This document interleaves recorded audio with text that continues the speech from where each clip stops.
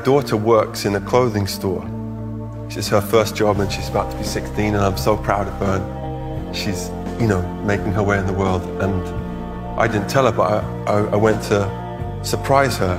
Not surprise her, I just went to see. And I thought I better buy something. So I took a t-shirt from the rack and I lined up in the queue. And she was at the checkout. And there were two checkouts, that's what you call them, right?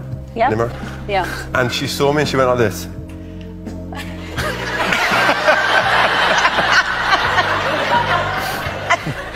And I felt terrible, and so I moved to the other line, just holding my t-shirt, really scared of my daughter. And I paid for the t-shirt, and I had bought her some fudge, you know, which she loves, this candy fudge.